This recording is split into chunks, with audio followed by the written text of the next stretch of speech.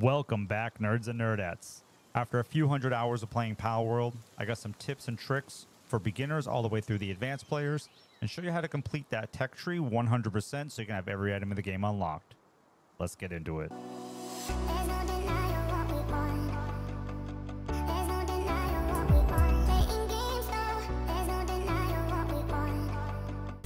One of the very good beginner tips here you're going to want to know is every time you catch 10 of a type, it does increase your XP, and that does scale with your level. On max level, you see here I just got 10,000 for catching that rush ore.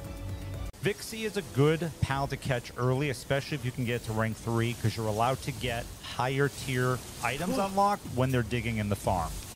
You'll see here, I get Mega Spears, arrows, and Pal arrows from having a level 3 Vixie just sitting in a ranch.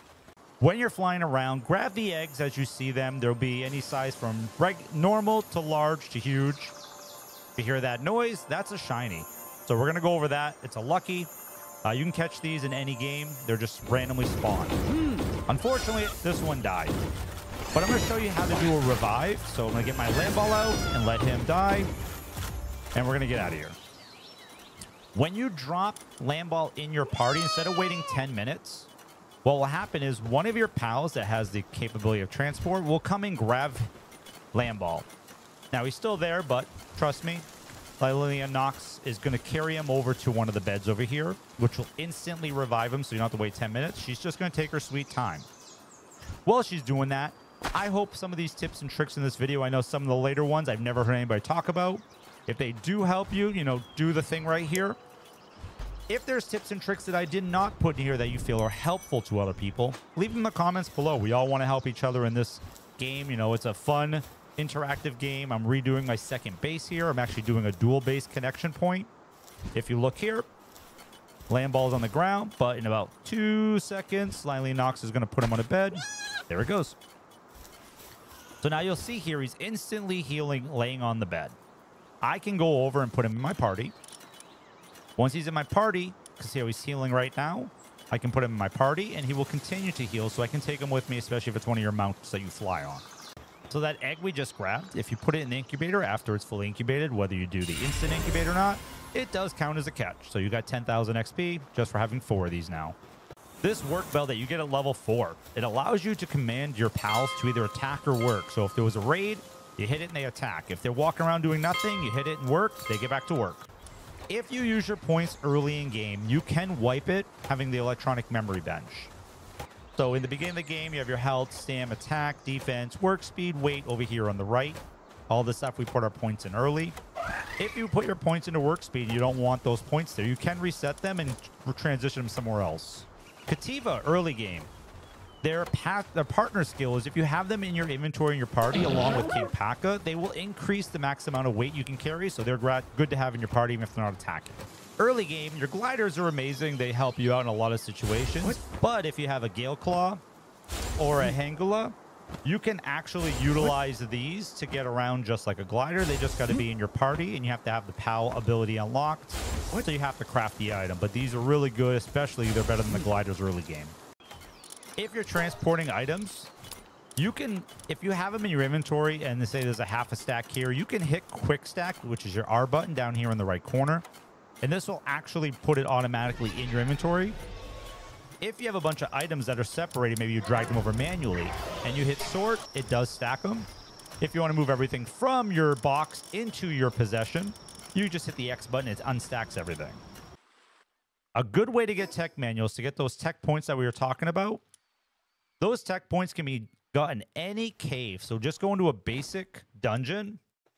You can just get around these pretty quick and easy. I use my flying mount, the Ragnarok.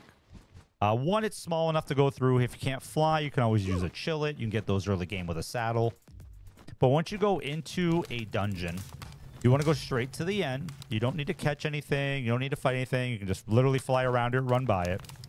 I don't use my Jet Dragon, because he does get stuck in all of these sections. You have to keep dismounting. Now, I'm going to show you one glitch, and this is the only glitch I'm going to show you because the fact of what I'm showing you is still going to be valid. Manuals will still be in the game. You can get them at the end of any dungeon. They have an opportunity to drop. If you get to the end here, I'm just going to show you a quick glitch to get through the wall. But no matter what, even if they patch the wall glitch, you can still come down here. You can still beat the PAL. You can still get your alpha PAL, or you can just get the items. And you can still do this opportunity to get you more tech points. So what you want to do here, in this case, I'm going to climb up. I'm going to throw my PAL through the wall, and then I'm going to mount it when it's on the other side. And that just gets me through the barrier. Not a bad glitch. I mean, it's not really anything major. But there you go. High-tech grade right in the first cave. Another way to get these, first off, I'll show you what I do is I like to mark them with skulls, or the little heads, demon heads, so I know where the caves are, especially my higher tier zones. In the later zones, or in the early zones, you can still come over here. These sanctuaries have chests. I mark them every time I found one.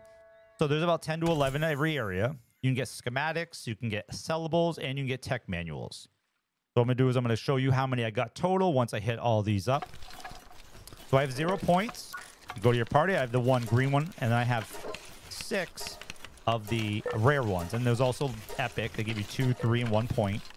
Now I have 13. If I didn't have my tech manual fully filled out, I could use those points to unlock anything in the game that I haven't unlocked yet. This is an important tip I don't see anybody talking about. I took away all the beds and food over here. These guys are depressed, fractured, ulcer. They're hating life. Normally you interact with them by hitting 4 and you could feed them, but sometimes that button doesn't show up, and we've all run into this situation. I do it all the time. Or if they're working and you want to just go over, feed them real quick and give them their medicine so they can get back to work.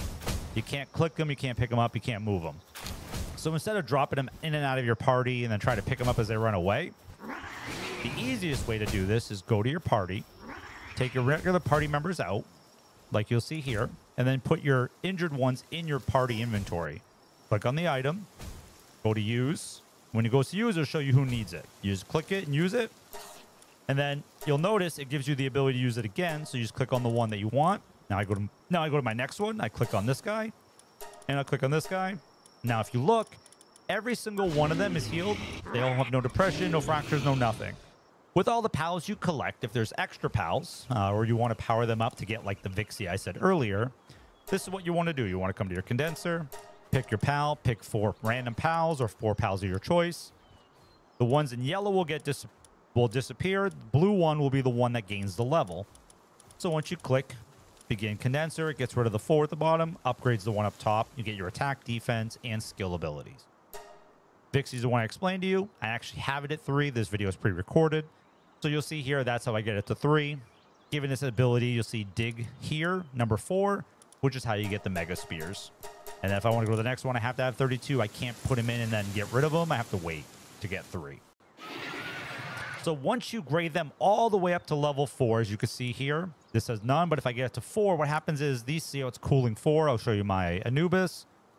It's got handwork, transportation, mining. All these levels will go up 1 once you have it maxed out to 4. So all of them will gain a level. Unlike Pokemon, pals can learn any skill or ability. So you see here, I have Rock Lance. I can put Rock Lance on any of my pals in my party. So if I want, any one of these to learn it, except for Necromus, he already knows it. So I can pick him Palladius. I notice here he doesn't know how to do it. I click Rock Lance. It's now in his inventory. So I have his normal abilities I had. If I click on Spear Thrust here, it will show me now I have the ability to drop Rock Lance on him. So now he knows Rock Lance, so I can use it for any ground attack or anything like that if I have a certain ability. Everybody should know this trick by now, but if you don't, I'm at 103,000 weight. Your grapplers will continue to move you no matter how overweight you are, even though you don't have to walk super slow. I'm over 100,000 pounds, and I only carry 1,000. A quick trick is if you take it in and out of your inventory, it resets the cooldown, so you don't have to wait for the 5 seconds or 8 seconds, depending on your level. I have every single schematic in the game, legendary. The pump cylinder one I haven't made yet, but I'll show you where you can get every single one of these items, starting with Chill It. Chill It will give you old cloth, the regular cloth gear from the beginning of the game. Pen King will give you the feathered hat, or the hair hat piece. You'll have Azarobi. This will give you the pelt armor. King Paka will give you the old bow. Bushi will give you the crossbow. Elizabeth will give you the metal armor.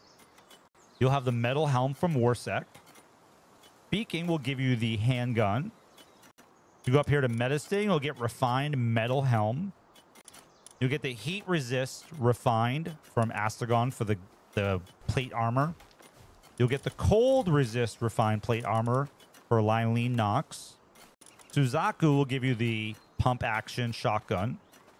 Blazeamut will give you the assault rifle. Stallion Nox will give you the POW metal helm that I had on. Palladius and Necromus will give you the cold resist POW metal armor, and then the heat resist POW metal armor in that order. And if you go down to Dragon, you'll get the rocket launcher schematic.